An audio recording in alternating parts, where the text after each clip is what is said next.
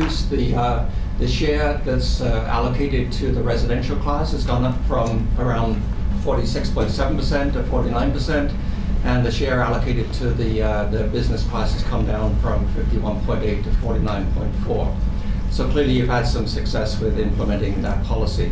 And all the discussion that I'll have today really focuses on those two classes, the business class and the residential class. There are a small number of other classes, but we're not going to focus on those in this presentation.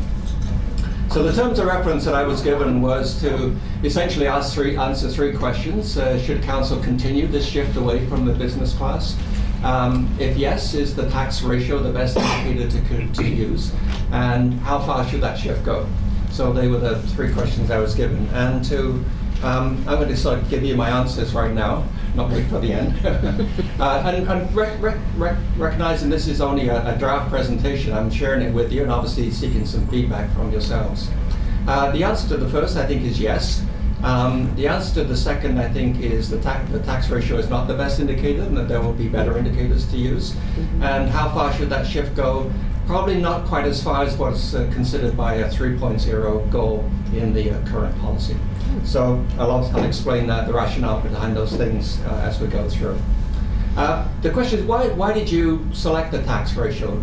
I think, first of all, it's obviously a fairly intuitive indicator of equity. If you think about even within the residential class, for example, what's fair? You think, well, I pay the same tax rate as the person who lives next door to me. So having the same tax rate is sort of as a sense of equity. So when you think about the tax rate levied between a business and between residential, you might also think that having the same tax rate might be a sense of equity, or even if the tax rates are not the same, having some consistency in those tax rates. But there's been a marked increase in that tax ratio over time, and certainly the business community have pointed to that increase and said this surely indicates a change in the burden of taxation on the business sector to the residential sector compared to the residential sector. And so these are the reasons why I think you probably looked at that and said, yeah, that's a good indicator to use. But it has its problems, and I'm going to try to illustrate it with a couple of simple examples. Let's first of all look at year one, where you have a residential property valued around $500,000 and a city tax rate and paying $1,900 in gross taxes. These are only city taxes. I'm not talking about the total tax bill at the moment. And a business property valued about $4 million, and that, by the way, is about what a store on Government Street might be valued at from the point of view of assessment, and paying the higher tax rate and obviously substantially higher taxes. Interestingly enough, about $1,000 a week in property taxes is kind of interesting as a number. With a business tax ratio of 3.6, that's essentially where you are in 2011. Now let's just do a hypothetical example that said, what happened now if the residential values went up, but everything else, all the business values stayed the same, and you didn't change the tax ratio? Well, the obvious result is that there would be an increase in the amount of taxes payable by the residential sector. Fair enough, that's what you'd expect, perhaps, if the residential taxes go up. And so you get a 10% shift in the residential taxes simply because of the market shift in the assessed value of the property relative to the no change in the business value. What, however, you've taken a different policy and said, well, we wanted to counteract the effect of that increase in the assessed value by a change in the city tax rate, and so that we keep the taxes payable the same as it was in year one. So this represents no change in overall taxes for either the business community or the residential community, but the tax ratio has gone up. So the tax ratio really, a change in time in the tax ratio really reflects movements, the relative movements of assessment on the business properties versus the residential properties. If residential properties go up faster in value than business properties, and council makes a decision to hold the relative burden of taxes the same, it's inevitable that the business tax ratio will go up. It's just mathematics. That's just the way it works out. But it's not just a question of comparing these mathematics. It's really a question of what is council trying to achieve here, and what's the policy objective? If the policy objective here is to focus on taxes payable as the index of equity, as opposed to the rate or the ratio, then year one here is identical, year two, pardon me, is identical to year one. what we've done is we've compensated for the assessment changes by changing the tax rate and the tax ratio to keep the actual taxes the same as it was in year one. So if you try to focus on taxes payable, you're going to get a different result than if you focus on the business tax ratio. If you focus or go back one and you focus on keeping the ratio the same, it's inevitable that the residential taxes will go up over time. So that's really what you have here, is some interest in mathematics, but also the consequences of that about the implications for residential and business taxes, and the question mark about what's the most telling indicator. Is it the tax ratio or is it the taxes paid? And I want to come back to that later on. Here's another comparison I make for you, which is look at compare Victoria and Saanich. If you look at Saanich, they have a lower tax rate for the business sector. They have a lower proportion of their taxes from the business sector, and a lower taxes per square foot. This is an example taken from a retail operation, and yet their tax ratio is higher than in Victoria. So you've got a bunch of indicators that say taxes are somewhat lower for the business sector, but the tax ratio, they're saying it's higher. So the question is, what's the right indicator here? And is really the tax ratio a useful and compelling indicator when you compare jurisdictions or compare within a jurisdiction? And I will be arguing that I don't think it's the most useful of the indicators. So my conclusions are that the tax ratio alone is not a good indicator, because you can have an increase in the tax ratio, but that's not always a sign of a problem. As I showed you before, you can have no change in taxes paid, but the tax ratio went up. It's an unreliable indicator when you compare jurisdictions, and it's really hard to decide what the right ratio should be, because there's a trend, upward trend in this tax ratio over time. The assessment trends will have a very big impact on the pace of change of this policy. Uneven shifts can be expected. Unlikely that shifts will ever end. Like when you look at your policy, where you have a policy of gradually reducing the tax ratio, well, if we follow the historical trend, which is assessments for the residential sector grow faster than the commercial sector, your shifts will never end, and you'll never reach that 3.0 objective. So the question is there a better approach? And I hope to suggest one as we go through. I want to, however, before we do that, put the tax ratio issue in the context of property taxes overall. Because in my view, this is not really so much an issue about share. Is there a copy of the slide deck? Oh, pardon me. Is there copies of the slide deck? We do have one here. We can make some copies for you as we go through. I appreciate in the future, any time that they're doing a PowerPoint, I'd appreciate to have a deck in front of me. Thanks. Then we can make notes as we go along. One, it gives me an indication of when to jump in and ask questions. Like if you got an hour and a half of presentation, I would do that. Yeah. If you got 2 more minutes, then I wouldn't. Fair enough. And secondly, I don't have to take notes. So just as general standing, it's easier for council members to have that information in front of us. Thank you. So how much longer you got? 2 minutes? 10 minutes? No, not quite. But okay, no, jump in now. Okay. No, we'll go back. Okay. Happy to pause at this point and just talk about the observations so far, if that's helpful. Any comments? And I don't know where it is, anything that's in here or part of the context, but fundamentally it comes down to the issue of equity. Yes. And the question that we always ask ourselves is, so far we've only been doing it intuitively, and I appreciate that, because inequity is on a different level. So the question is, well, businesses pay 3 to 1, 3.6 to 1. But they get to write it off on their property taxes or on their income tax, and residents don't. Yes. Right.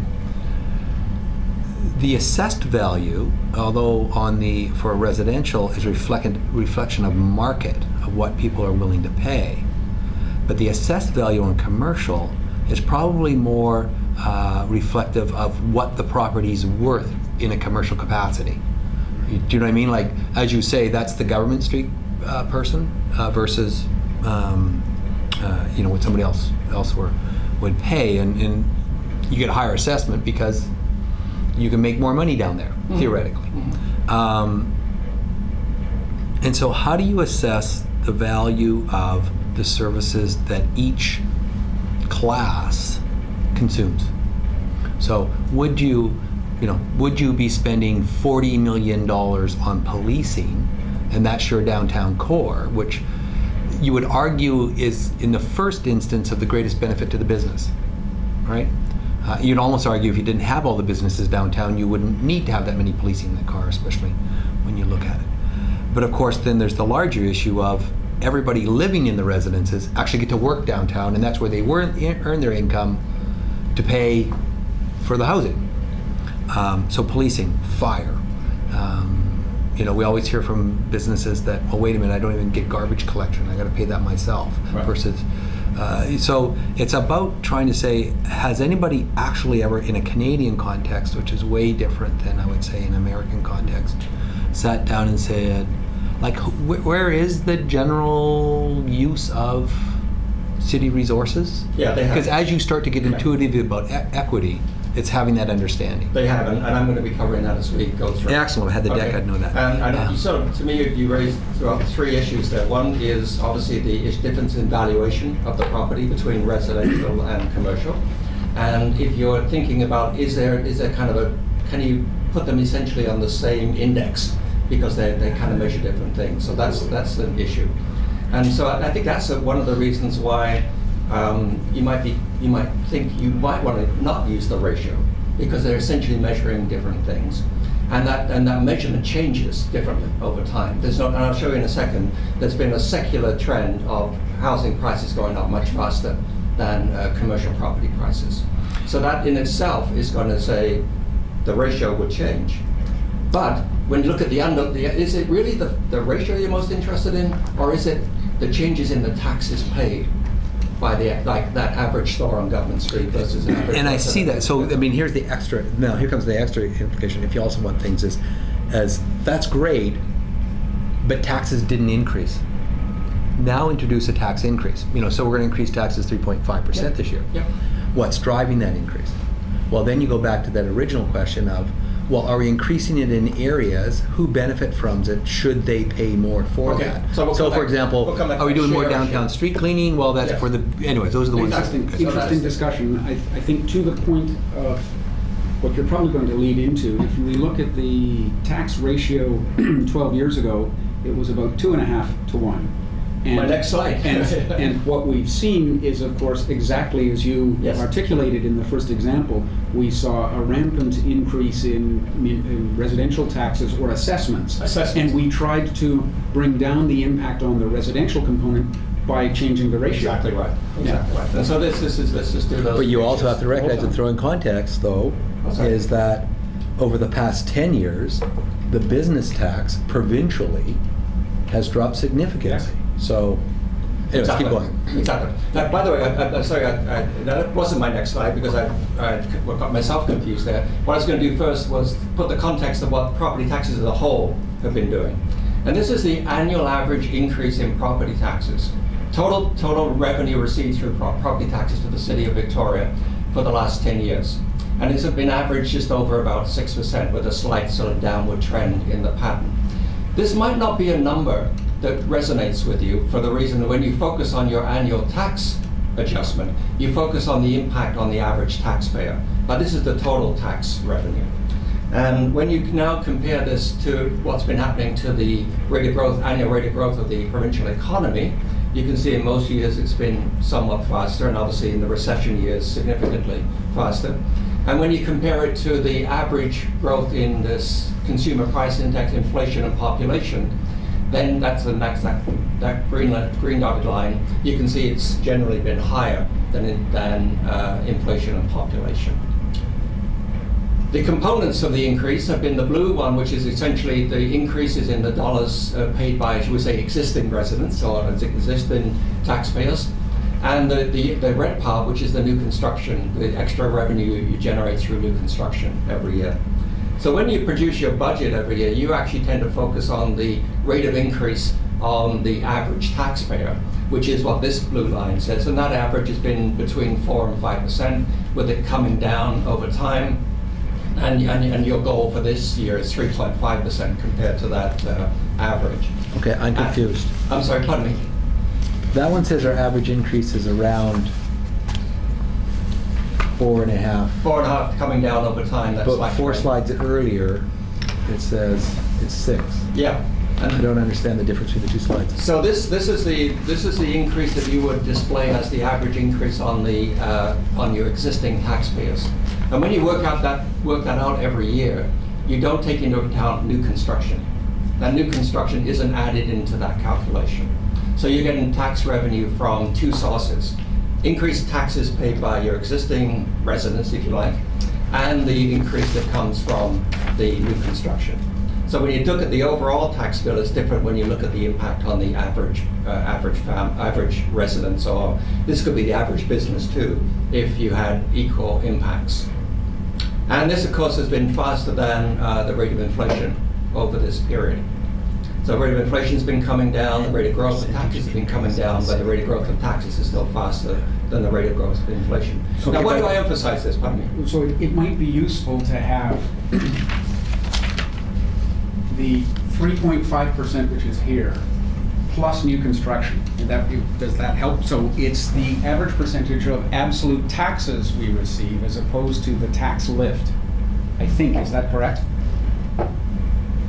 So so I go back to, anyway, so you go back to the dollar values, the blue and the red one here. You have a difference in every year where you say, well, we've got an amount of extra revenue that's associated with new development, and then there's an extra amount of money that we receive by taxing, should we say, all those who are existing taxpayers. Thank you. Got it. Okay. Thank you. Now, why do I emphasize this? I emphasize this because I think that when you talk to the business community, yes, they express a lot of their concern in the context of share, but actually I think the real concern is in taxes paid and the rate of increase of taxes paid. And so addressing the rate of growth of taxes overall is as important as addressing the share issue. And I know that that's something on your agenda. So let's just look at what's been happening to the average increase in city property taxes for residential and business. You see in 2007, they started to diverge, with the business growth rate being lower than the residential sector. Then they both went up, but still the business was lower than the residential sector. Then they moderated a bit, but more moderation for the business sector. Then they came together again. Then they deviated dramatically. One of the reasons, you get a sort of an uneven pattern from year to year about the difference in these two lines. And that's one of the points I want to try to make to you about the difficulties about using the ratio. You're very much driven in your policy about what the market assessment is doing and the differences in those market assessments. So you don't get a nice difference. So even if you said in 2006, I want to see like the percentage difference between residential and non-residential grow at a different rate, it isn't a nice even picture. It isn't a nice steady picture. It's a picture that's driven very much by market trends. And I think in 2012, you'll see that sharp divergence come back together again, pretty much like it did in 2010. So again, that's a reason for me why you have, that isn't necessarily the best way to kind of execute the policy that you have in mind. The last thing I wanted to show you is something, Mr. Mayor, that you focus on perhaps. This is the rate of growth of residential taxes to the city. This is shown in a different way, shown in 2001 as 100 and then the overall growth, so 60% increase over that period. Business taxes over the whole period, obviously lower because of the policies you introduced. Now if we look at total residential taxes, the city taxes plus the school taxes plus other taxes, you can see that the growth rate has actually been lower. So city taxes have grown faster than other taxes. And for the business community, they've been substantially lower. That's the point, Mr. Mayor, that you made about the province showing tax relief for the non-residential sector. And you compare that to the CPI, and you can see that in fact the rate of growth of taxes, total taxes, and when you talk to a business owner, it's the total taxes that they focus on. That has not been quite so dramatically different from CPI over this period, but it certainly has for residential taxes over that period. The last thing I want to show you is that the picture doesn't look the same for everybody. You have the average property, and then you have above it what's been happening for this. I'm showing you assessment here, but assessment drives everything.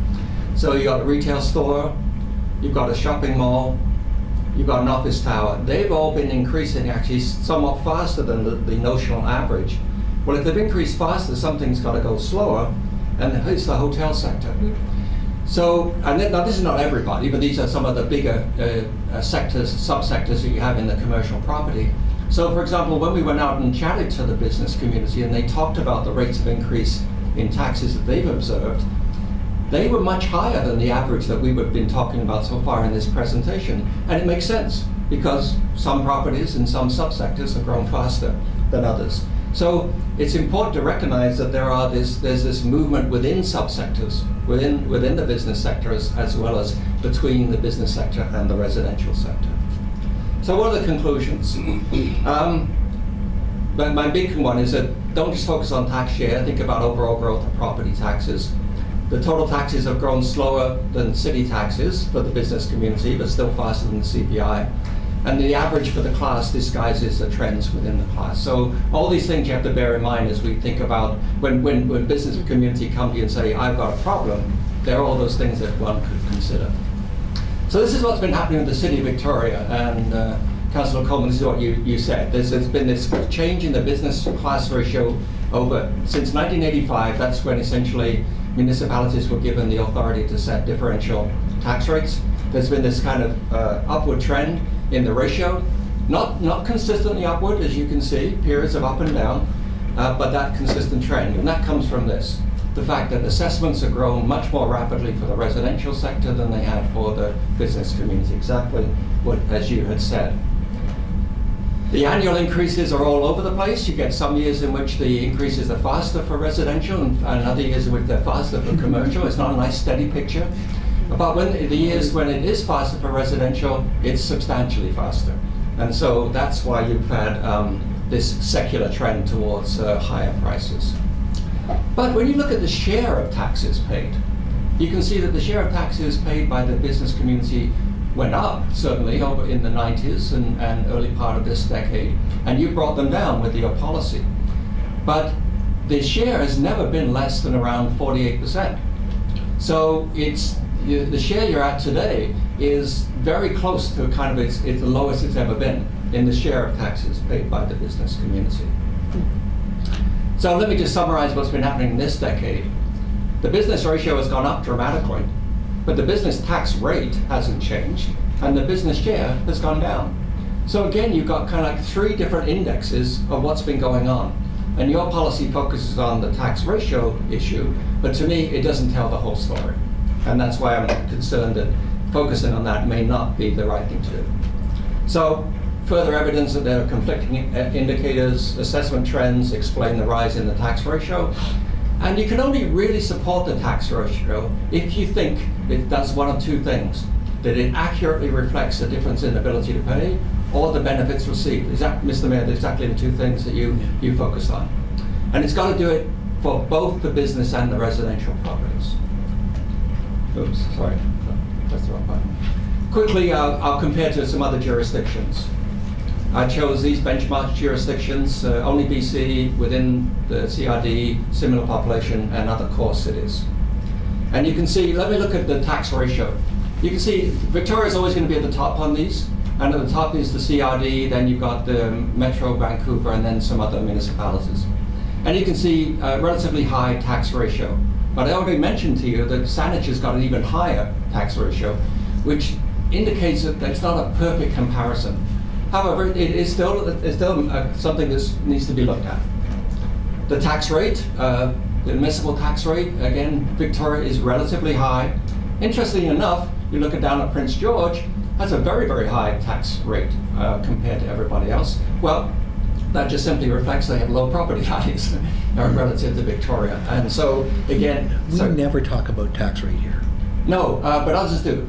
Other municipalities, when they think about that competitiveness issue, they often think about tax rate as the guide to that.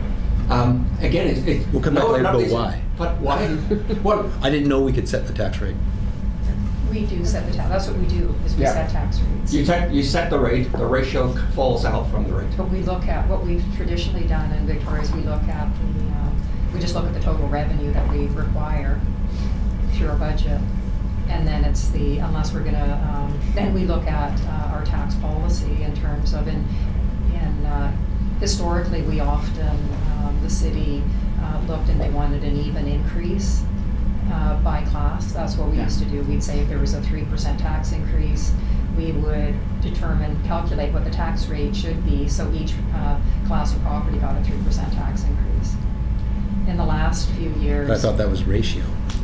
No, the tax ratio is whatever it works out to in that case. It's the indicator of what you set your rates at. Yeah. And then in the last couple of years, we focused on the tax ratio more with the view of reducing the business class ratio.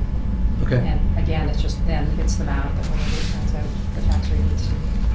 And by the way, I would say that until about 5 years ago, almost every municipality did what Brenda just described, which is to focus on keeping the average lift in taxes for the average residential property the same as for the average business property, and then did all the math to kind of work out the tax ratio and the tax rates and tax ratios that fall out of it.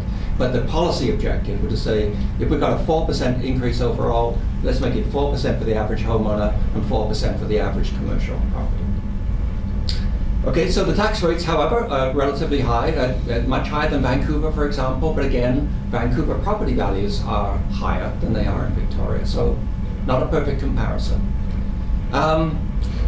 This is Class 6 taxes, and here Victoria stands out. You can see we have in Victoria the highest proportion of taxes raised from the business community compared to anybody else.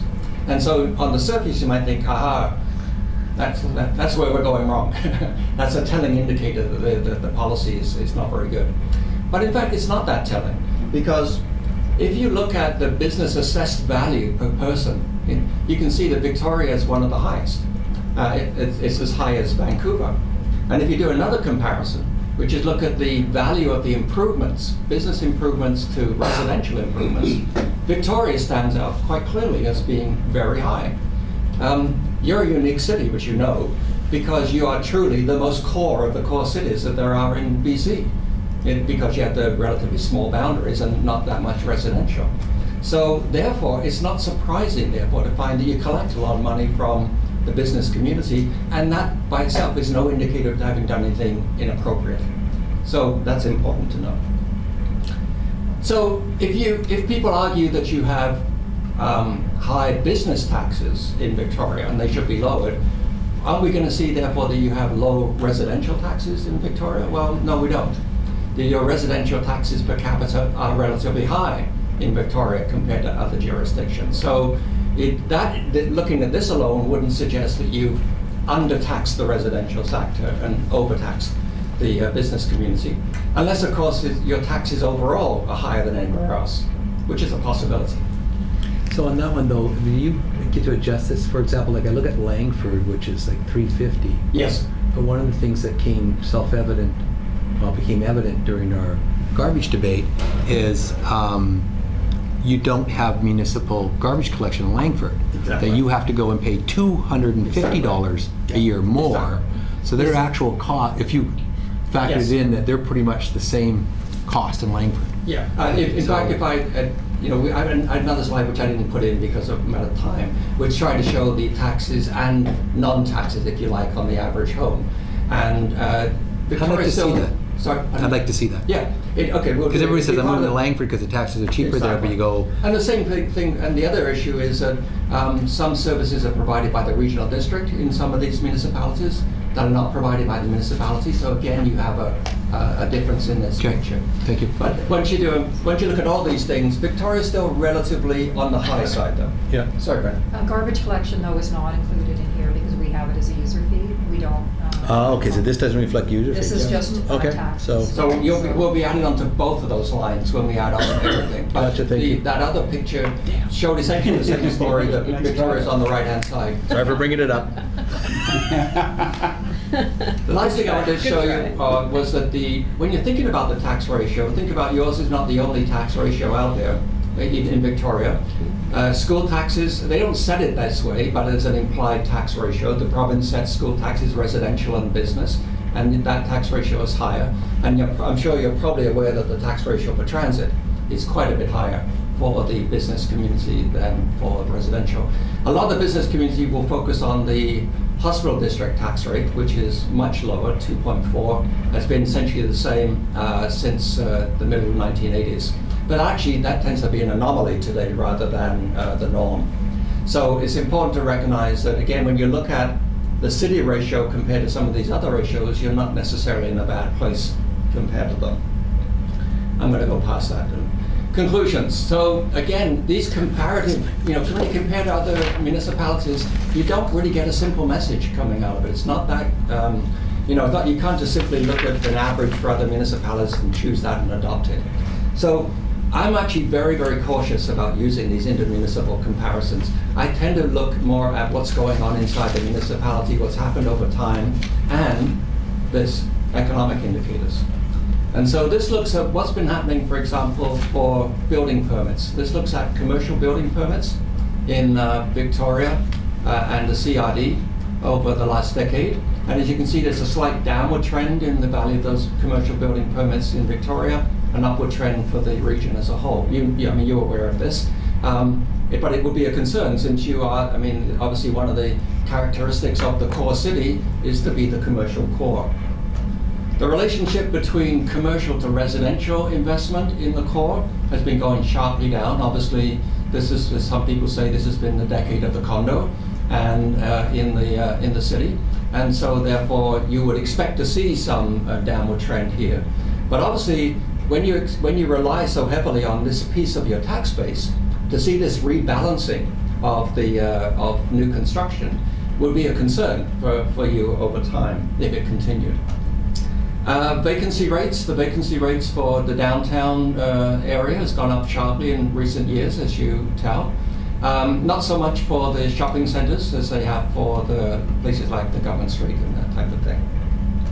And the vacancy rate for office buildings have also been going up in recent years, both in the downtown area and to some extent in the suburban area.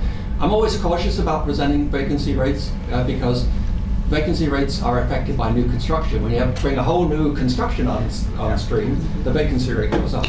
So you've got to be real careful about just looking at the vacancy rates alone. However, and nevertheless, there's a bunch of economic indicators, including the concerns of the business community. And their concerns, I think, are that the property taxes over the last decade have been growing faster than the rents and faster than other occupancy costs. And that there are higher taxes in the core compared to other areas, the CRD. So in here, this focuses on taxes paid, total taxes paid. They don't talk so much in share when you talk to an individual property owner. They talk about their bottom line and how that's changed over the last decade. So the conclusions are that, to me, you've got a yellow flag with these trends in commercial investment and vacancy rates, and that there is increasing commercial competition in other areas of the CRD, and the tax increases are a concern for business. So in thinking again about this share issue, you've got to think about this broader issue as well. Now, what other considerations might there be in making a decision here? This is the point, Mr. Mayor, that you made. Have other people looked at the split of benefits? And there have been a couple of studies in BC. The one that I'm most familiar with is the one that is in Vancouver, which suggested that the direct benefits to the business community was about 25% of the budget compared to 75%, 25% of the taxable budget compared to 75% residential. And that would compare to like a 50-50 split for the taxes. So the business community said, we're paying 50%, but we're getting 25%. So that, if we look at it from that kind of direct benefits point of view, that piece of work suggested that that they are significantly overtaxed. But you've got to be awfully careful about those studies, about the way that they've gone about measuring those relative benefits.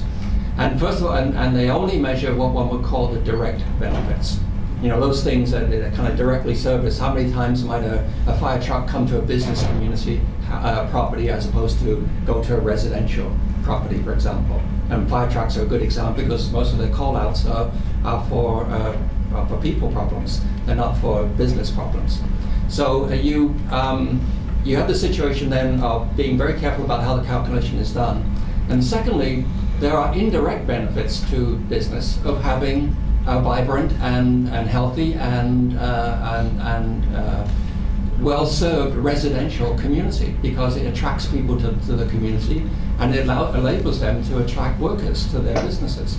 So, I mean, one of the reasons that, like, when we talk to people, and I did the piece of work in Vancouver when we looked at their tax issues. When you talk to the business community, they don't necessarily want to give up the expenditure on recreation centers or parks or the arts or other things because they make a community where their employees want to live and also where their customers want to be. So if you just look at the direct impact, it doesn't pick up those indirect benefits. The other consideration, however, is that only people vote, and so that's, you know, there is an issue that says, well, perhaps the people ought to pay more of the share of the taxes if they're the ones who vote. Okay, so my conclusion is I do believe you should have further tax relief. It's warranted by higher taxes in the region. Again, I focus on the region rather than those other municipalities. The need to sustain this vibrant commercial core, that the benefits received are likely smaller than the taxes paid, and that the accountability is primarily to the residential taxpayer. But I think only a modest additional shift is required because the residential taxes are already relatively high. And that really, I think that as well as focusing on this modest shift, there should also be the focus on the overall tax increases. Which indicators should we use? And I'm not going to go through this in the interest of time. I think I've told you already, I don't like the business tax ratio, and this summarizes why not. I like the business tax share, and I'm not going to waste your time with this. I've got a couple of others which we can come back to if you're interested. My conclusion is use the tax share rather than the tax ratio. In other words, go back to what Brenda said was the way that you did it 5 years ago, looking at the rate of increase, and ask yourself, okay, if we now want to think about changing the share of business, think about your average increase, say it's going to be, say you're aiming for 3.5% this year. What would you want residential and commercial to be? So I'm going to give you an example, but in fact my recommendation is going to be, say, make it so that business grows by 3% and residential grows by 4%, around that 3.5 average. What this does is, by moving to the tax share, it lets you decide the pace at which you implement that change. If you stay with the tax ratio, the market, the assessed value dictates that share, that pace of change. How big a shift? Well, I think this is the hardest question. I don't think there's any absolutely right answer. So my recommendation is you move cautiously in the right direction. And again, you keep monitoring those key indicators. My specific recommendation, again, it's just a draft, is to continue to reduce the share from where you are now to about 48% over 3 years, excluding the effect of new development. And so, since you've never, the share's never been lower than 48.6 before, so you'd be in new territory, and it's consistent where Vancouver is right now. And that would, and the way you implement that is, as I just said, if you have an average of 3.5%, you'd have business taxes will grow up 0.5% less, residential taxes 0.5% more. And you're able to kind of keep that or you personally could, as council, could decide how wide a gap you wish that to be. It would not be driven by the assessment shifts. Revisit the policy in 4 years and see how those indicators are matching out at that time. And focus your efforts on, as I know you are going to, on the overall rate of increase of property taxes. That, I think, will give as much relief to the business and attention to business as this shifting issue. Sorry to go on so long. That's the summary of the thinking to date on that. Don't be sorry at all. It's a difficult, complex area, and we've in many ways trivialized it by focusing on the ratio. And it is an imperfect tool, but it does recognize trends. So we see a trend over the last 10 or 12 years that has been seen as a disbenefit to business. I would argue any indicator isn't going to be terribly helpful when we compare it to other areas, particularly other jurisdictions, particularly not in this region. What we are trying to do is find a competitive opportunity for our downtown to thrive and pay an appropriate level of taxes, and their taxes in absolute terms have gone up, but so they have for residents as well. Exactly. Committee members, do you have comments, questions? Many. And many of these, although to a certain extent it's I know you were tasked to look at the ratio, but on many of these you could insert residents as well. You know, in the sense that in some of the conclusions is, you know,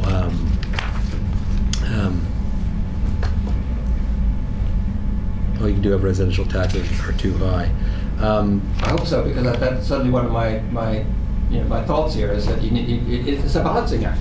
You can't just look at the one side of the equation. You got to look at the other side too. That it's both. And those indicators for the residential side, say that the taxes have been going up quite significantly. So that's. And my instinct immediately is to say, how do we take this presentation to a joint meeting of the Chamber of Commerce and DVBA?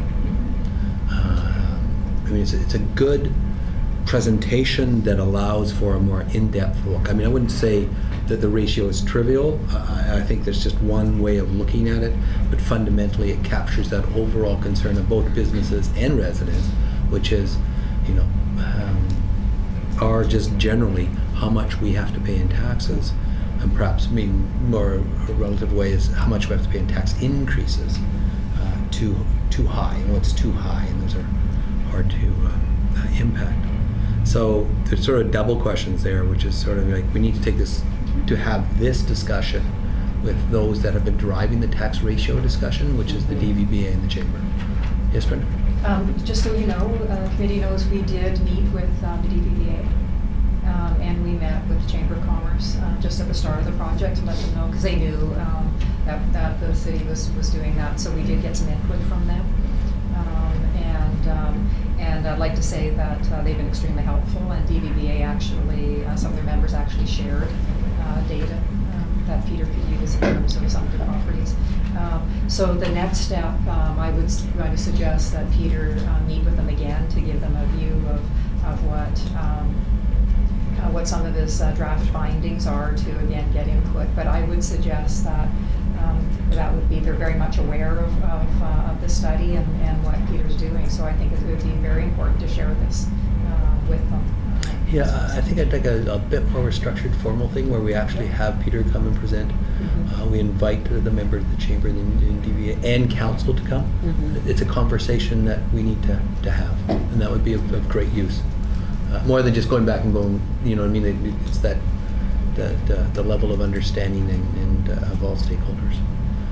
The second one is, and I guess I need to, maybe for another date, but I want to understand, you know, the fundamental slide that props is the most important one. And I don't have it now. Well, I do, but it's probably slide 13, I think. Slide 13. Let's go to slide 13. See if that's the right one. This one? Yeah. So. Listen, this might catch your attention. Is that the right? Pardon me, because yeah, this is this one here. Oh, this one. Ah, okay. Not that one. That one. Which one you meant? Yeah, and what's the green line for CPI. The green line is the combination of population and inflation. I know there's been, by the way, it's a little bit of an aside, there's been quite a debate provincially about the sort of excessive rate of growth of municipal spending and how one indicated for that. And I know some commentators focus on population inflation as the right index for that. Why I put on the GDP is because I personally don't think that, I think that GDP is actually a better index over time, because you would expect that over time that it would be reasonable that the municipal share of the total economy would keep up with the rate of growth of the economy. And now it will be uneven because there's booms and recessions in the economy. So I don't actually think that population inflation is necessarily the best index that one should use, but I put it on here because it's a very common index that people use these days. Well, the question is, does GPD reflect, or what's the connection between, you know, gross domestic product and property assessment?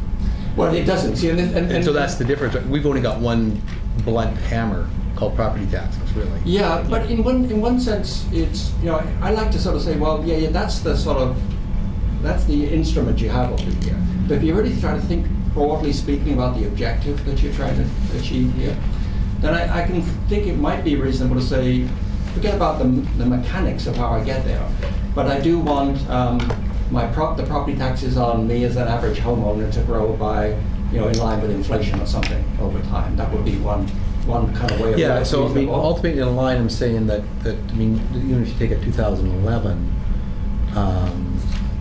it's an indication that the consumer price index and population growth is about, I'm going to guess, about 3%. Yep. About 3%, but my taxes is about 4.5%. Okay, but and I know I've sort of confused you by putting these two slides on. Always got to differentiate between the total taxes that you're raising, the combination of this tax on the average person and the new growth, versus simply looking at the taxes on the average person, average household. And when you present, But the whole bit, I mean, people always say the reason why I want new growth is because then I'll pay less. yeah. So how come we keep getting new assessed revenue, all this new growth, and we're still paying more? Well, exactly. So what's your answer? This is you're spending more. Spending. There is only one answer. So we're spending more than our growth is, though. That's the question, right? If you look, if this is what you talk about on when you send your notice out every year, Mr. Mayor, saying your taxes are growing by whatever, this is the number that you focus on. So this is the tax impact on the average taxpayer. But this is not all the money you have to work with. The money you have to work with also includes that new construction. So this is a very reasonable way to look at it, because it's the impact on me on my property tax bill. Is my bill going up 4%? That's what I'm interested in knowing. So it's a very important thing to focus on in that respect. One way to try to think about this is, kind of like conceptualize it, is that if you had no growth in the economy, this is probably where you'd want to be. You know, that the average would grow, the average would be in line with inflation, and you kind of keep it, and you had no growth in population, and all you had was inflation. You'd expect taxes to keep up with inflation. That's what you'd expect. But now, assume you have growth in the sense of the productivity of the economy and the number of people in the economy. Well, both those things are going to get reflected in new development. So you got both new people coming in to live here. You got to provide services for them. Yeah, new demand for services. And then you've got productivity of the economy, which is reasonable. You should share in where should that productivity go to? Should it all go to the federal government? Should it all go to the provincial government? Or should some of it come to improving local services? Yes to the third bullet. Yes. And so using some of that productivity to improve local services or sustain local services in the face of difficulties of sustaining them, that's a strong argument. So you really got to differentiate between this impact on the individual versus the overall pot that you have to play with. And the overall pot comes from these two sources, existing taxpayers and new growth. I don't know if I'm confusing you more than helping you with this, but that's it. No, you just introduced a new element of tax shifting between levels of government. It also highlights.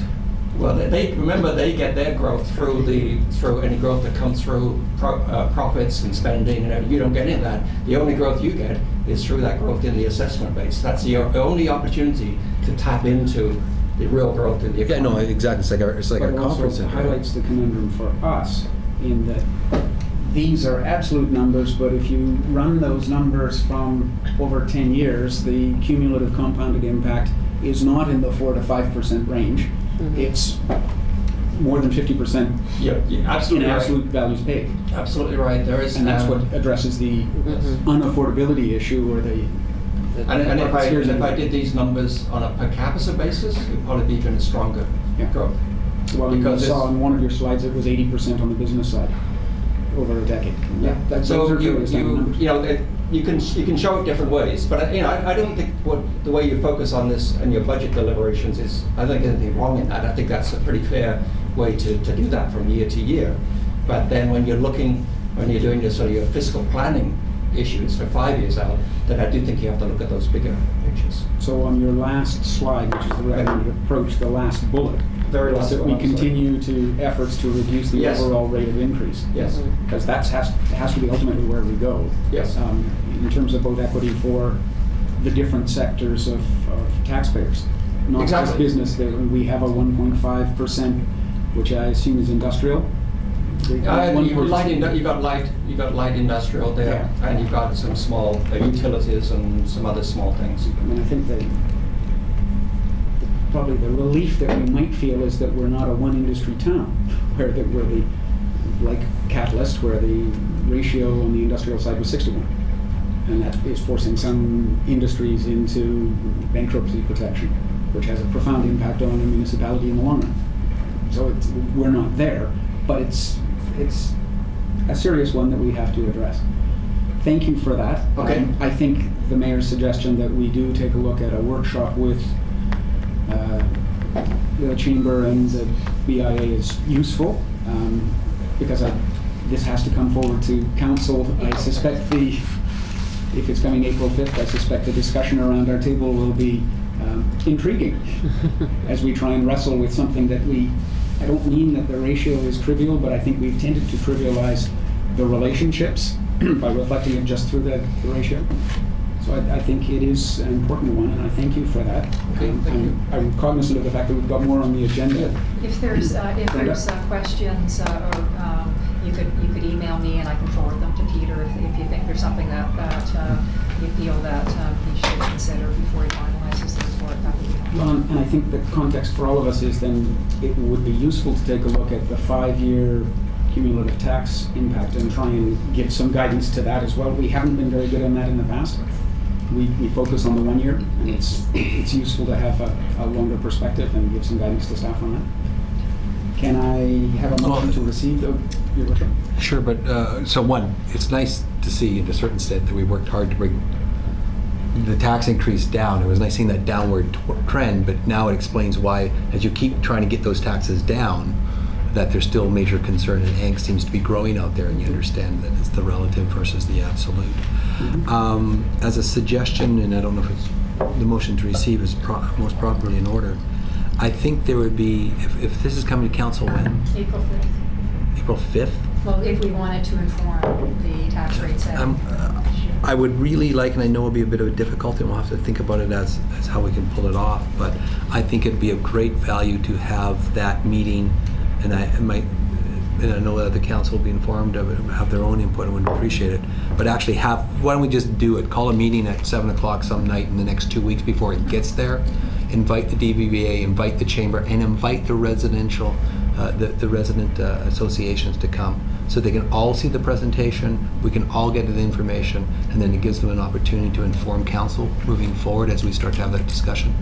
Because just as, you know, to a certain extent, I mean, part of the conversation is the business saying yes, shift it over to the residential. We need to hear from the residential about, we need to balance the discussion. But all of that will help inform council. So if there's somehow we can pull that off in the next, say 10 days, like whatever, we figure it out.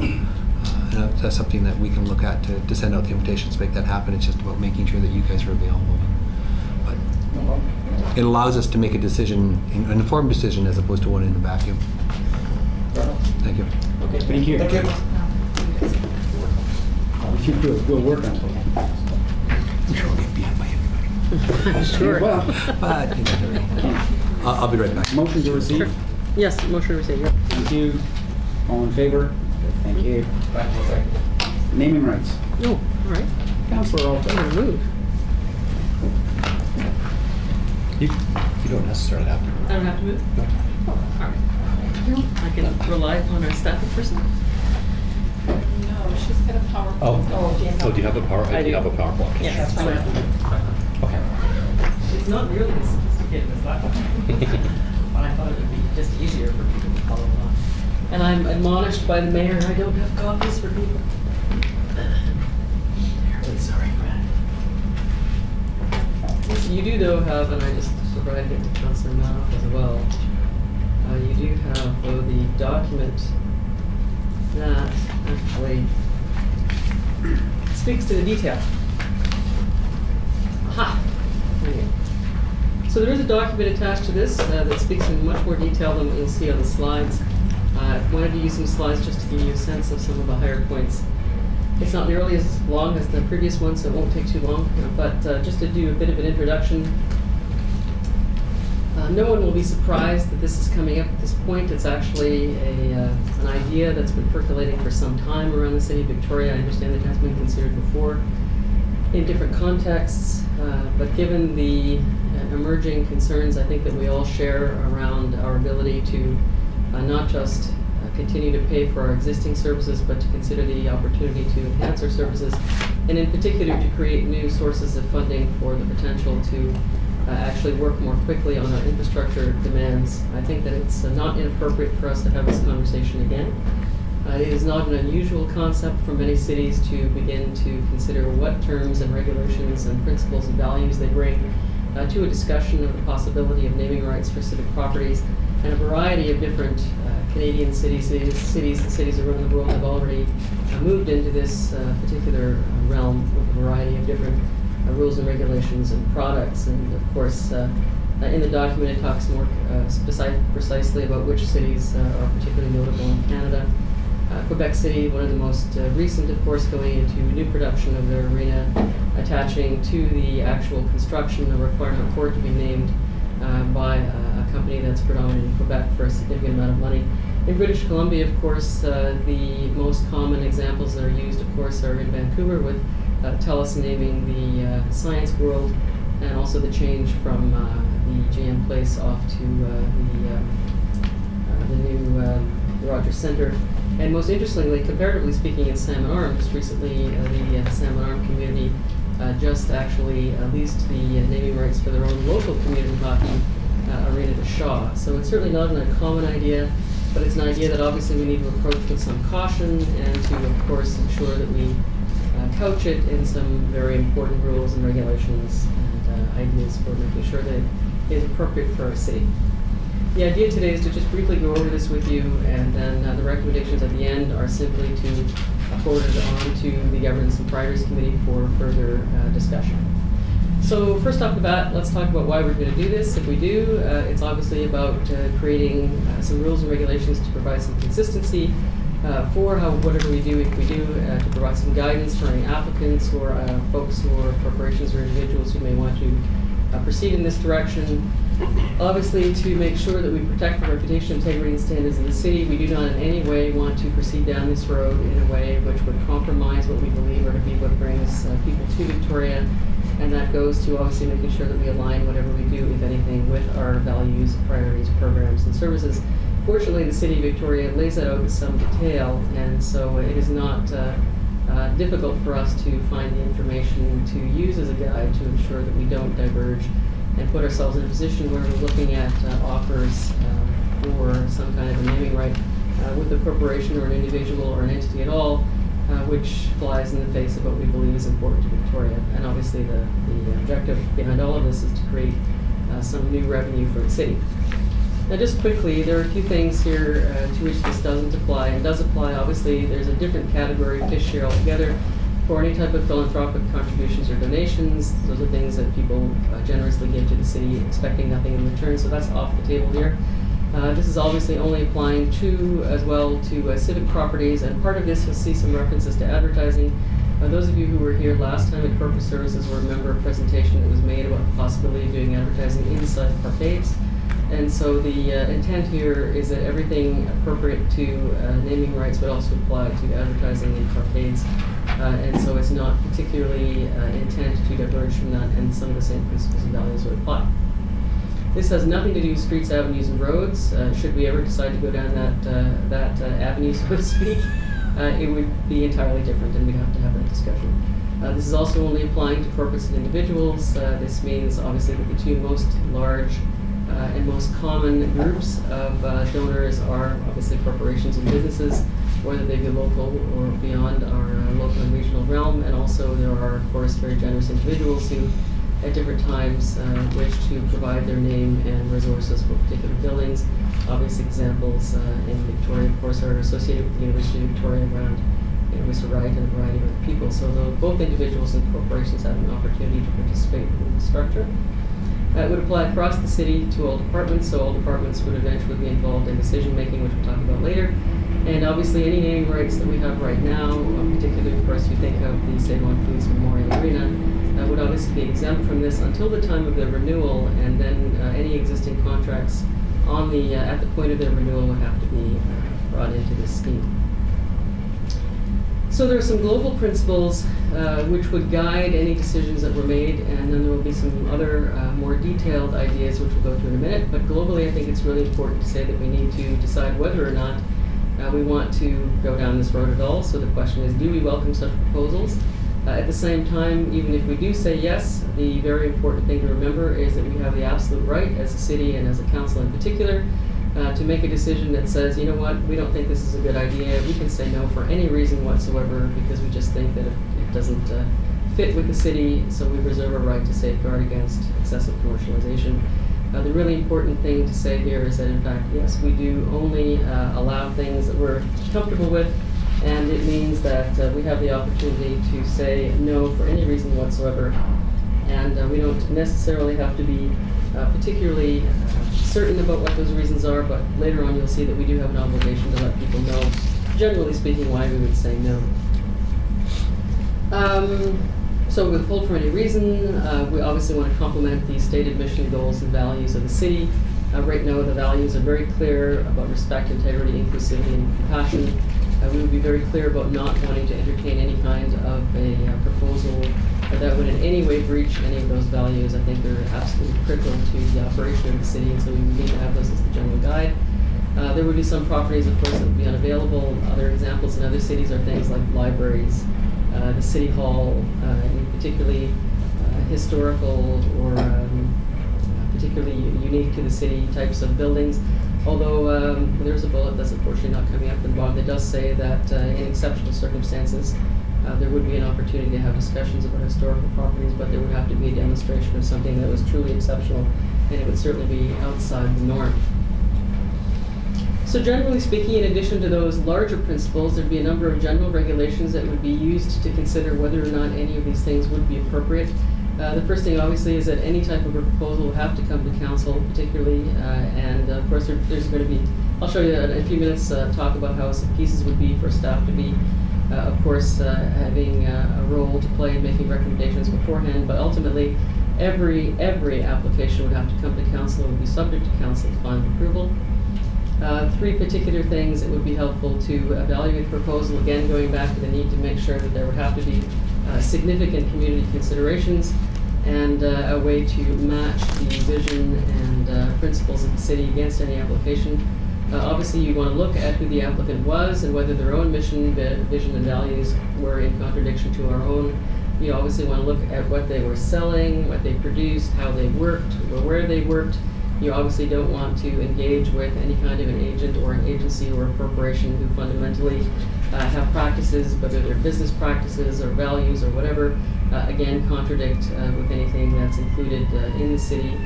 Particularly, of course, anything that we do around ethical purchasing policies. We have to make sure that if there is such an agreement, that it doesn't in any way diverge from our own priorities. And then, of course, there would be a predisposition towards applicants who can already demonstrate some kind of an existing relationship with the community. In particular, you think of examples, for example, of how we already having naming rights policy or naming rights agreement with Island Farms for the Victoria Day Parade, and obviously that's a pretty easy one because we all love Island Farms and they already have an existing relationship with a broad range of the community, so that's a perfectly good example of when it works well. Ultimately, the city would retain ownership and control of everything.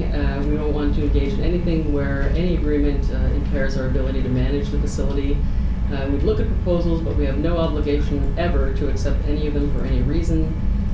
We obviously have the right to refuse for any reason, and we're not in a position where we need to necessarily go to a competition if in fact it's initiated by a third party. All the agreements would be written, of course, and any new money that was generated by this would be allocated by council, of course, after receiving the advice of finance in our regular budgeting process. Of course, we have to conform to all the laws, and importantly, any physical display wouldn't be able to detract from the character, integrity, aesthetic quality, safety, or our ability to use the particular facility. None of this could confer a personal benefit on any of us. Obviously, no terms would be able to conflict with any occupation agreement that we have with any of the facilities, whether it be a rented facility or an owned facility. Would obviously have to make sure that there was no implied or real endorsement by the city of anything that was being associated with the agent or its products, services, or ideas. So despite the fact that the Save On Foods Memorial Arena is named after Save On Foods, there's no implication there that the city has a particularly preferential relationship with Save On or is in any way endorsing their particular products. Obviously, we'd have the right to terminate, particularly to avoid any suggestion of disrepute or to avoid any inclination to get into a legal dispute. And ultimately, there would need to be an assurance that there is no incremental net cost to the city. That means that if for the term of the contract, there would be no additional cost to the city for any kind of maintenance or upkeep or any other additional cost. So specifically running through quickly the terms of each particular agreement, just to give you a flavor of what they might look like. Of course, they would always be for a fixed term, and there would be no right of automatic renewal. There would have to be negotiations at all times. Benefits would be limited, obviously, just to what was in the agreement. No indemnification, of course, without express approval of our legal departments. Transferring of the names would never be able to occur without the consent of council. There is an interesting side to this particular one, and that's associated with the reference to all their costs. There have been examples in other cities where a particular naming right has been assigned to a particular company, which has then been bought by another company, and so the name has been suggested to be changed. That usually is allowed to be done as long as all of the costs associated with that are associated with the company itself, and that it doesn't change any other material term of the contract. Again, going back to not having any implication of endorsement by the city or any obligation by the city to prefer a particular brand or a particular product or a particular company, and obviously that there be no real perceived competitive advantage for whoever the name might be. So in general, how would this work? Well, Brenda can have a heart attack right here. And it starts out by saying, and so the director of finance, which we all know, of course, means that the finance department, but of course the director of finance ultimately is responsible, would proactively bring a plan to council on a periodic basis. I would suggest the easiest way would be to build this into the annual financial reporting and budgetary processes. And essentially, none of this is rocket science. You would see a plan that includes inventories of potential properties, evaluations of the value and the desirability and the marketability and potential sponsors for those properties. Important to consider that there would need to be some kind of an assessment of the public response and the potential impact on the local community. How that would actually work, obviously, is a subject for future discussion. And of course, suggestions, as of course I'm sure the finance department would and the director would have any courses for how we might use those funds.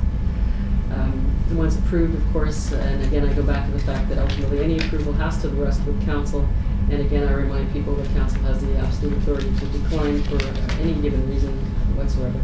But obviously agreements would be very typical. They would have details of the terms, the values, the schedules, the rights and benefits, releases, indemnification, insurance clauses, confidentiality, all that sort of thing, so it's pretty straightforward. And then when you start looking at what you would consider, of course you would consider each proposal on its merits, obviously with the larger principles that we talked about at the beginning, but also with the rest of these terms, and you would need, of course, to assume that there would be consultation with related departments and affected properties. A perfectly good example, of course, would be the conference center, where there would need to be an extensive conversation with their staff and directors about how this might work. Again, going back to nothing happens, of course, until council approves. And additionally, looking forward, if in fact we do go down this road, there would be an expectation that there would be, of course, an annual report looking back at what each year might have included and how it worked. The agreements would always be available to the public on our new fabulous website. And I think that it would be important also to make sure that whatever process we end up, if we do go down this road, is also clearly explained on the website so that any potential applicants would have a clear sense of how this would work. As far as looking at the proposals themselves and how it might work, I mean, this is not particularly difficult as well. I mean, anybody could suggest a potential opportunity. Finance, of course, would be responsible for preparing and releasing the request for proposals for any particular facility, of course, after receiving approval from the city manager and council. It could be, these particular RFPs or ideas could be part of a larger plan, as we talked about, or they could be unique. I think that very often you find circumstances where particular construction or renovation or particular approaches come that are not necessarily part of a proactive plan, but are unexpected potential, and those would have to be accommodated as well. everything be in writing, of course, and that there would be an ability for finance to bring whatever extra criteria and assessment to the decision that would seem appropriate for the particular facility, the circumstance, etc. There is an opportunity here, and I think this is something that requires specific conversation about whether or not this is best done in-house or through a broker. Cities across the country and in North America particularly do both. I think there's a better comfort with the idea that this would be managed in-house because there's a better fit with the notion of being able to more adequately apply the vision and values of the city to any particular application. However, of course, this is a larger discussion around resources and capacity, so it's important to think that that might be an option. But again, only, of course, with the approval of the city manager and council. Again, I want to reiterate that the underlying tenet of this is that city council has the final authority and can reject for any reason at all any particular application. That is the fastest I've ever tried to explain this to anyone. The document you have is much more detailed, and I have a much longer version of it if you're really interested in that. But essentially, the reason that I wanted to bring this forward today is that it seemed like it seemed like a good place to start the conversation. And so the recommendations here are simply to suggest that the Corporate Services Committee recommend that this go forward to governance and priorities on April 5th. That's going to be an interesting meeting, really long, for further discussion. And that should it feel appropriate, and I think I would ask that the staff provide comments on the document here for GPC to further inform the discussion of council. And that's it. Let me just say that I understand clearly that there is an extraordinary amount of controversy associated with this path. I'm not unaware of the fact that there are many points of view on the appropriateness of introducing naming rights into the city budget and into the city planning process and into the community at large. Having said that, I don't believe that there's anyone today who watches us struggle with our requirement to increasingly provide community services to our residents that have often been the responsibility of other levels of government and are being offloaded to us, while at the same time we are not being allowed to increase in an appropriate way our taxation authority. I don't believe anyone is opposed to adding to our services if we have the ability to add new and different ways to provide income. And I think this is one of the ways. So again, I finish with where I started, and that is to say, I know it's a hard conversation, but I think it's time for us to have it. Thank you. Thank you, Councilor Alto. Your Worship, I take it you are moving the recommendation? Yes, please. Thank you. Thank you.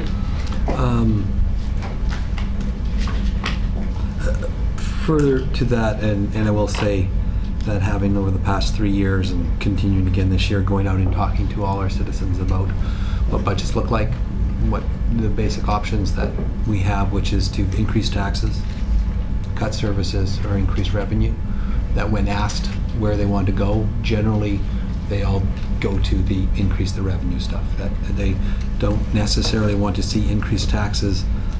They appreciate and want more services, and so have to take a look at ways to increase revenue. So I wanted to acknowledge that that is something that I agree with you. Something that's not an easy one, but one we need to look at, and certainly can carry that conversation as we move forward with community budget consultations. Specifically under page 3, general regulations, 3/4 of the way down it says, in evaluating naming rights proposals the city will consider. And then item 3 says a predisposition towards applicants who can demonstrate an existing relationship with the community. Right. I'm aware that generally for the larger ones, it's either someone who is leaving a community and wants to say thank you, or someone who wants to enter a community and then get their name known. So perhaps I just try to tweak that a little to say can demonstrate an existing relationship within, or demonstrate, how can I put it? Somehow in the sense that it represents that they have a proven ability to have relationships with communities. Some other community doesn't necessarily have to be our community versus what is their track record in other cities and other communities and those sort of things, just to recognize where more often that way. Good point. That was only a small tweaking on that, but personally, I'd like to say thank you for the work you've done on this. It's an amazing amount of work. Well done. Yeah, it is a contentious area. I appreciate very much that you've developed the policy discussion without putting dollar values to it, because I think that sometimes clouds people's rationality as we move forward with the policy issue. So I think the framework is very useful, and I'm sure it'll be a fascinating discussion around the council table. But I very much appreciate having this brought forward. And my only concern is that April 5th is designated in it. I'm not sure, because it looks as though we may have a heavy agenda. I'm not sure that we don't want to, sometime in April, have a workshop on this, or have it at a different GPC meeting. But other than that, thank you so much for bringing this forward. I'm quite supportive of it, of the discussion. Can I just call the question and move forward? Yeah, all in favor of moving it forward to GPC? Thank you. Thank you very much. Thank you.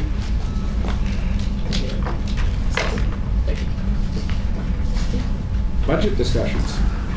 And I'm sorry that I wasn't here for the last budget discussions because I was in Kitchener, but I'm aware that we've moved forward with yeah, thank you. Someone's got Brenda.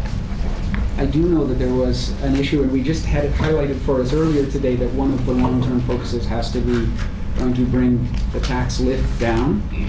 So we have sent a direction to staff around 3.5% is my understanding. I suppose personally, and perhaps this table would like to take a look and see if there's some play to bring some other components in to bring it down some more. And I realize that there's pain involved in that process. I know that there were earlier discussions, Councillor Alto, I know you had some thoughts around this, and I would like to keep it, rather than council going through the line-by-line assessment and saying, I want you to cut X, I would like to keep it at the higher policy level, and have us give some direction. And I know, Councillor Alto, you had some thoughts on that as well. Yeah, thank you, Mr. Chair. I mean, I've had some conversations with some of my colleagues as well as the Director of Finance, and it was really interesting really listening to Peter's presentation earlier today, because of what the piece that comes through for me overall was his ultimate recommendation, regardless of the mechanics of it, the notion that we have to continue to look at ways to reduce the overall tax increase. And so I originally did what I'm not supposed to do as a city councillor, and I went through all of the budgets line by line and started hacking things out. And then I went, okay, that's not my job. So after having some very informative conversations with a variety of folks, I put that piece aside and thought I would just raise at the committee level today a couple of ideas, a couple of specific ideas, and then a general thought. First of all, I do think it's important for us to tell the public the direction in which we're going. And the last year, of course, we set a budget, maximum budget increase of 3.5%, which of course was less than the year before, so that's great. And I think personally that I would like to suggest overall that we move even further in that direction. So I'm going to suggest four things actually. First, I'm going to suggest a very minor thing, which is of course a line item budget, but I think a line item in the budget, but I do think that it's important to use this, I guess, as an example of how council is in fact looking really under every rock for every penny. And so I'm going to suggest, first of all, that we do a very minor thing, and that is that we eliminate all of our internal catering. Because we work long hours, and we're often working through lunches and occasionally even through suppers. We do have the capacity, and we do now provide food for councillors and staff associated with council meetings and Committee of the Whole, the GPC meetings, and our standing committees like this one. And although it's not an enormous budget item, it is in the range, as I understand, of around $11,000 or $12,000 a year. And so, you know, small thing, but an important gesture. And I hasten to say that that would not include the public advisory bodies. I think it's important for us to suggest that the folks who give of their time voluntarily to come and provide us with advice and input often do so over the lunch hour, and I think it's appropriate for us to offer them some kind of small reward. And so this is not looking at the entire catering budget, but simply at the budget that looks to cater council in committee meetings, particularly standing committees and committee of the whole. So that would be one thing. The second thing is that I do know that around the province there are folks who are looking at different issues around council's pay and benefits. I am aware that it is extremely difficult and I think inappropriate for council to start meddling in its own council, in its own pay and benefits discussions. So I'm not going to suggest that we do anything specific around that, but what I would like to suggest is that we look at a policy basis to regularizing the Citizens Committee that we had, I believe it was in 2008, look at the council benefits and pay scale and try and bring some continuity to that process so that a fair and dispassionate review and consideration of all of the issues involved with that can be done fairly. I think the mayor is about to be sorry. Okay. And so what I'd like to suggest as my second recommendation is that we regularize the Citizens Committee process and ask them to, on a routine basis, review the council salaries and benefits package and match that to the 5-year budgeting cycle. So that every 5 years, a committee would be struck, that they would look at the council's benefit package and the council's pay rate, do the same type of work that they did in 2008, the comparative work, the analysis, and come up with a recommendation that would be future looking. So I think, again, it's messaging the reality that we understand that everyone is having to tighten their belts, and we're willing to do that too, but that we're not going to try and do it in a way which is ad hoc or uninformed, but that we're going to look to the process that we've used before, which worked very well, and to ask our citizens to provide us with this advice on a routine and regular basis that somewhat matches our budget cycle. So that would be my second recommendation. My third recommendation is that we institute, again, which has been done before, I understand, but I think, again, it would be useful to regularize this, a process which begins to look, again, perhaps in a 5-year cycle, what our service delivery capacity is. When we look to what cities do, and in particular our own, I think it's important for us to, on a regular basis, again on a routine basis that's outside of the political realm, to look at our management capacity, our staffing capacity, our financial capacity, the desires and expectations of our residents, and try and put all of those things together in a way which makes sense to look at what really is appropriate for us as a city to be delivering in the sense of services. We all want to deliver everything. We want to be able to be in a position where we can give people everything that they would need in order to have a fantastic quality of life. We do as much as we can, and we will continue to do that, but I think looking at the challenges that we're facing from a budgetary capacity, that it would be useful for us to, again, regularize this analysis to, on a 5-year basis, begin to say, all right, here's what we have as an expectation of our capacity from an income perspective. Here's what we've heard from our residents that they're expecting us to deliver from a service capacity. How do we put those two things together? I do know that we have had a service delivery review just a couple of years ago, but I think it's timely to consider doing it again, and doing it in the context of, again, making it a regular process that's part of our routine operational expectation, and so that we get, again, match that to our budgetary process. So it's an every 5-year thing. And I expect that it would be, personally, my sense, would it be useful for us to do that sooner rather than later, again, while we're looking at some new opportunities around potential new funding, as well as having our difficult discussions around priorities and capacity in the coming months. So that would be my third recommendation. And my last recommendation is something that, in fact, is more specific, and that is that I believe that it would be appropriate for us to, cognizant of the fact that our staff have done an extraordinary job in moving our budget from 4% to 3.5% lift this year, that I would like to suggest that we turn back to them again and ask them if they could take another look and take that lift from 3.5 down to 3. I would make some suggestions while not wanting to interfere in their ability to make the best possible recommendations, and being cognizant that they've already cut $1.2 million out of the budget, and I'm not suggesting that that should change. I do think that there is an opportunity, having done that micromanaging line-by-line analysis, that there are some opportunities for us to look at making some reductions in a couple of areas, and I'm just going to speak to them in general terms.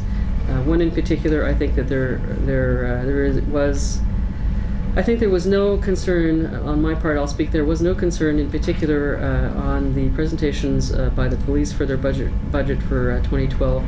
However, in the same context as looking at the capacity of the city and all of its departments, to really look hard at what we're spending and to really understand that it's important for all of us to try and go down as opposed to up. I do think that there are some areas in the police budget which are not at all related to their ability to do their jobs well, which they do, but to look at the savings of perhaps a couple of $100,000 in making some decisions around whether or not they need to purchase all of their motorbikes this year, whether or not they have the capacity to make some reductions in their miscellaneous expenditures, and to, in fact, not increase their professional fees or office supplies. I offer those as suggestions only. I do think there's some potential as well in the capital budget to perhaps slow the pedestrian master plan a little from the perspective of whether or not we actually do have the capacity to spend $500,000 this year. I do understand that some of our other budgetary reductions in parks were tied to the fact that we don't actually have the capacity to do the work anyway, and I wondered out loud whether that was the same circumstance for the master plan, which is currently set at $510,000 for this year. I think perhaps there's an opportunity to save a little bit of money there. We've had discussions already about the Beacon Hill transportation plan, so I don't need to belabor that. And in addition to that, looking at the operational budget, I've spoken again already about the minor changes to our catering, and I would look, in fact, specifically and suggest in one particular area to perhaps look at the balance of the cuts required to achieve a 3% lift, would be to look specifically at the contracted services budget. I do know that there are areas in there, of course, which have no ability to change, and those are very hard things like our contracts for software, etc. And there are, of course, agreements that are in place which couldn't be terminated because we have contracts and agreements with individuals and corporations which we, of course, would not breach. But there are other areas which I would suggest do have some room to maneuver. And so I guess for that last piece, for my fourth recommendation, looking at reducing again by another 0.5% from 3.5% to 3%, I think we could find those $500,000, $600,000, $700,000 or so. Generally from those three areas. I know that it's a hard thing to ask, and I know how much work you've done already, and I can't say how much I appreciate it. But I do think this is achievable, and I understand that it's not a simple piece of work. But that's what I'd like to suggest. And so those were four suggestions or recommendations for the committee to consider. A wan smile comes over Brenda's face. And I'm sorry. And I apologize in advance. And I can only be happy that this isn't a surprise. And I think it's a useful discussion and direction. With respect to number 4, I think the direction to staff is to look again and see if they could perhaps, and it has to actually go through council to then to staff, for 3.5 to 3 be the tax lift. I think you note the possible areas, but that's not part of the motion specifically. It's up to staff, and you might want to look specifically at these areas, but see if you can come back and find some stuff, and I think that would be useful. And if I could just add to that before we go to the mayor, one thing I just wanted to make clear, and I didn't, was that I think it's really important to say that although I'm proposing this to the Corporate Services Committee today, and it will choose what it wishes to do with these suggestions as far as the report to council on Thursday, I think it's very important that that staff do nothing on this until council has an opportunity to discuss it on Thursday. I don't want to make extra work for staff unless council thinks that this is an appropriate direction to pursue. So I think it's important to remember that the next step in this would be for this discussion to be reported in the minutes, and for this committee to decide whatever it decides, and for whatever that is to go to council before staff does anything. Thank you. That's the most important direction, that understand that staff takes the direction from council as a whole, as opposed to anyone individual or even from a committee. Specifically, regarding the council pay benefits, if I could tweak that a little bit, that the interest would be to do it. I think you need to do it if we do it every 3 years, but always do it in, I can put it, that the outgoing council will receive recommendations that it can put into place for the incoming council. I wouldn't, and so in that sense, there's always that separation between the current council voting on changes to its benefits versus Right. the future council, which may be the exact same council, but that's up to the electorate as opposed to, so the 5-year cycle would get us out of that. So Right. that would be the difficulty, but Right. but I think that's an always fair one, and then council can take a look at that.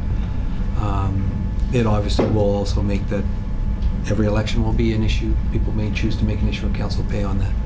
But I certainly have seen a lot of discussion coming forward on that, where people have deliberately said 0, 0, and 0, and now West Kelowna's got a 12% increase to, which sounds a lot until you realize they didn't take any.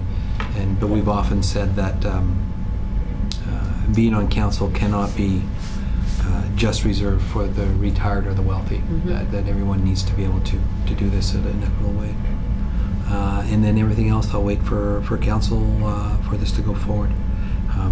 It is one of those difficult ones where you go, like to take one last kick at it, how do we get it down to 3 without digging in specifically on things that you like, but don't touch that one versus, oh, I don't value that one. It has to be in context of you coming forward. And if this does move forward, that it's not about looking at capital programs. Although it is worthwhile to note that when we make cuts to capital programs, I think a lot of people, I'll give an example, is the bus shelter. One of the things we're looking at is taking $15,000 out of the bus shelter. And that isn't, and everyone thinks, oh, it's just a cut to capital, it's not a cut to operating. The truth is, on that $15,000 to bus shelters, there's probably $3,000 material, and the other $13,000 is actually allocated to a job project in our department, which means it actually does have an effect on staffing and in operating levels and those sort of things. So I didn't want to slip by that there's sort of a perception of, it's not a case of buying a car or not buying a car, it's about building a car with our own people. So be interested, see what comes back. Make one more comment? Of course you can. I just want to follow up one thing that the mayor said, and that is that obviously, there's a significant proposal for capital reductions in the existing budgetary proposals, and I really appreciate that. So for me, I think that the nominal reductions in the proposed police budget and the I think arguably nominal suggestions here in the capital budgets are for that reason. I think it is the operational budget to which we have to look for further reductions. And I think that's why I looked specifically at the contracted services as an area, because it does two things. One, it is an area where we do have some control, although obviously a limited amount. But it reflects, I think, an important message that we have extraordinary confidence in our staff. We have very, very talented people. I understand that there are some things that we can't do because they're very, very specialized, and those are contracts that can't be touched. But I believe that there are other areas where our staff can be looked to for that kind of skill and operation. So none of these things are easy. You start with that right off the bat. Even moving from where we were last year to 3.5% was an extraordinary achievement. I just think that it's important for us to look even further, even harder. And the context of our discussion earlier with Peter and his numbers, and in the context of the discussion of the potential of naming rights, this all comes together in a package. And unfortunately, this is our reality, and it's one that we have to grapple with. So thank you for your consideration. Thank you. So 0.5% is about 400,000. Yeah, just over 500. Yeah, Just over 5. almost 6, I thought. But yeah. We'll talk more on Thursday. Yes, we will. Absolutely. Yes, we will. I'll take a point. Can I? So We may don't I- meet on Thursday. May I make those, Thursday evening there's a council Thursday meeting, evening, and it'll those- receive the report of this committee. That was the intention. Okay, thank you. So I was going to, should I make those 4 recommendations Yes, please. as part of the committee report, and then council can just decide what they want to do with them? You got Right. a copy of those? I can give them to you, yes. Perfect, thank you. That's right. Any further comments? And thank you again for doing this. I know it's been... Brenda? Would you like me to comment? Please, Or please. Is this the appropriate time?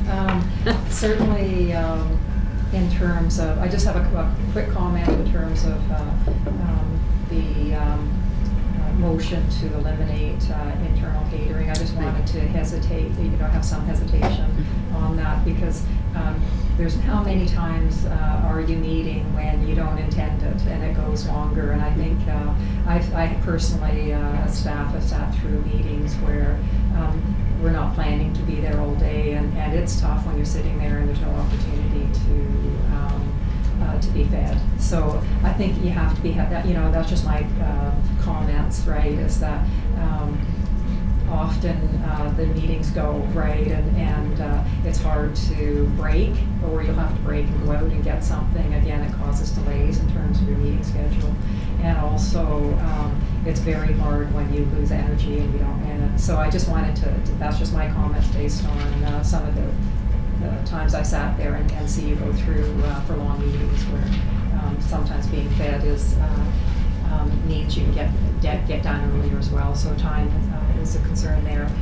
In terms of the budget at 3%, I just wanted to outline that the 1.2 million is the cut that we put forward at the end, but keep in mind that was on top of millions of cuts that we've already had done this year, last year, and the year before. So that will not be easy. So certainly we can go back if the council desires and look at it again. But I think in terms of the what staff put forward in terms of how to get to 3.5 at the end, the additional 1.2 was a reduction to the increase to capital. And I'll go over that more at the next budget meeting, but I think I may perhaps highlight enough that what we're cutting, or recommending to cut, that 920,000 in particular, those were cuts to capital that have never been funded.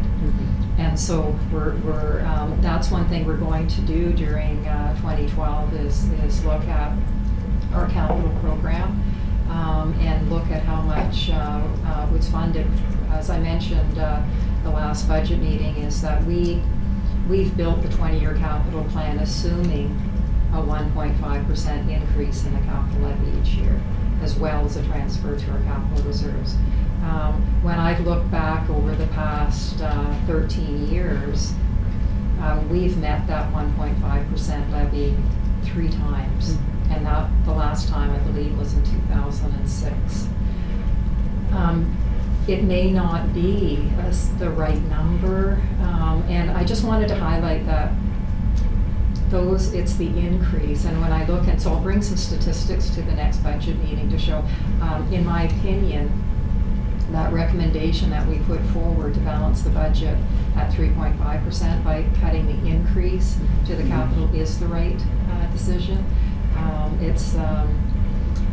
My preference is to have a workshop with council going forward to look at what our capacity is, look at what council's priority initiatives are, and also looking at our capital. I believe that we need to do more work on our capital. I'm going to propose that we actually go to a zero-based budget for our capital. I think it's time.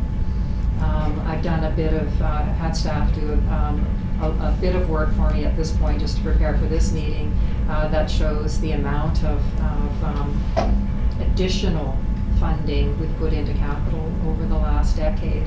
And it's not inconsiderable. Like, we have put a lot of money in, so it's time that we step back and look at our funding for our capital. And I just want to put that on is because I know, and I'm the first one to comment about the importance of our assets and maintaining them, and our infrastructure, and how essential that is for economic development, for quality of life.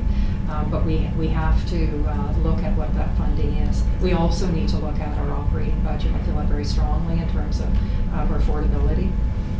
But it needs to be in context, and there's more work that we need to do in finance. So I just want to put that on the table, is that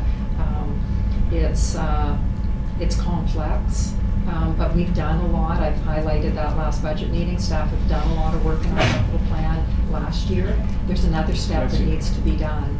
I want them to start now and tear it apart and look at, let's start with what we have, what we need to maintain, what are our priority assets that we need to maintain, what are our new things that we're adding each year, and also what are the things that are currently unfunded. So I'd like to put that in context. I'd like to start as a zero-based budgeting, and that will inform us and inform council in terms of how much should we be levying each year, and should that be 1.5%? Should it be 1%? Should it be 0.75%? What should it be? My gut feel is that it needs to be at least 0.5%, because that's probably covering all cost of increase in cost of inflation, right? So, but I just want to put that on the table for you to consider that we need to work on this together, and I want to bring forward the concept that we need to also look at our capital funding to make sure it's adequate and that the right decisions are made between what our increase, the city's increase should be for capital, and also what it should be for operating based on our current services, and also what business we want, that the council wants us to be in. So I think that 3% is going to be very difficult for us to do that. I think if we do that, we may, and certainly we can look at these things if council wishes us to bring it down to 3%. But I also want to caution you that it may be that it is the increase in the transfer to capital that is still the right way to go. Thank you for the caution, and it's always good advice. I think the reality is for us, we need to keep going through the assessment of where we need to focus, and we know from the charts we had earlier that the cumulative impact of increases in the past are not sustainable. So we need to focus, and that's we are guided by staff because we aren't supposed to get into the line-by-line micromanaging, but we have to give some direction and say, can this work? It may be that council doesn't wish to go there, and that's fine. But that's a discussion that this committee thinks that we should at least try and engage in, and I think that's fair. Can I call a question on it, or do you have a question, Richard? The difficulty I have, sorry, so first of all, I totally agree. I want to go from 3.5 down to 3. That's an easy, that's an easy statement to say. The difficulty I have is that larger discussion, and under operating budgets, like I'm trying to figure out, like, what do you do less of? Mm-hmm. And that's the difficulty. Do you do less line painting? Do you do less sidewalk repair? Do you do less potholes? Do you do less, variety of things like that? And the easy answer is or so the hard answer is no, in the sense that the citizens are saying, wait a minute, I want benches on my bus stops. I want new paint. At least give me some fresh coat of paint on my on the yellow lines, because those are the ones that are important to make my neighborhood look good. Do you cut the grass once a month as opposed to every 2 weeks, or and the consequences of that, and then that's doing it in context or out of context of that larger discussion of what is the operation that we shouldn't be doing anymore, because that's that bigger chunk. So, that's why, is it easier to try and find an extra? What did you say? 600,000 for a 5.5%? Yeah, minimum 500,000, just over 500,000. Versus an extra 2.5%, which is. Well, maybe the council says, as a group, we think 3.5 is fine. Recognizing that when it was first projected last year, it was to be 4.7, and staff worked really hard to bring it down to 3.5. But we need to keep that discussion in play. So yeah, there are no easy answers to that one, Brenda. I think just one other comment as well is that keep in mind that the 3.5% or whatever it happens to be, staff have not put forward how we're going to fund a website analyst, or we're going to invest in more in records management. There's a lot of things that we haven't brought forward because of the difficult economic times. So there's a lot of things that we staff believe we should be investing in that we haven't brought forward. So it's a challenging time all around. So I think that my thoughts are that I would look forward to a priority setting and capacity discussion with council in a workshop format to look at what business should we be in, but also what are the priorities for council, and an idea of the capacity challenges that the organization is having, and have that as a workshop discussion. And that's why you'll always hear me say, let's look forward to the 5-year plan and let's get through 2012 as best we can, but let's very soon. And I believe the city manager will be scheduling those with you, but we need to get into the priority setting and our capacity discussions and what business should we be in discussions. And that will help inform 2013 forward. And then we get into things like, as well, other revenue sources, but also where we believe there's opportunities to look at things like our parking, where we've got a major shortfall. We can look at things like Crystal Gardens, where what are options for those, and put those things forward for council to take. Thank you. Of course, we look forward to all those discussions because they're so much fun. Can I call the question on the motion? Is there all in favor? It's about moving it to for council to Yes. take a look at. Yes, that's all. Let's All in move for favor? council to take a look at. Thank you. None opposed. Your worship, I did add 1.5 items under 5, and it's just notice for the next meeting.